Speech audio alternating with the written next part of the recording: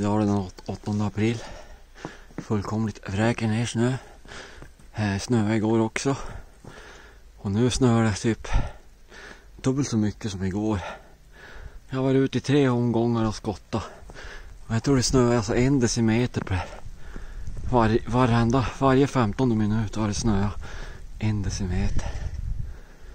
Helt galet.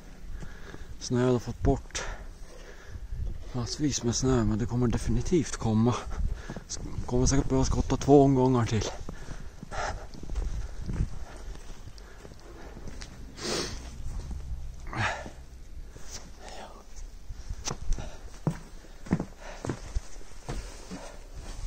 Jag sopade den här bron för 5 minuter sedan. Här ska man sopa igen.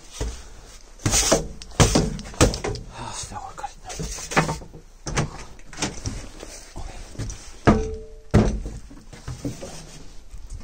Hallå i stugan! Ja.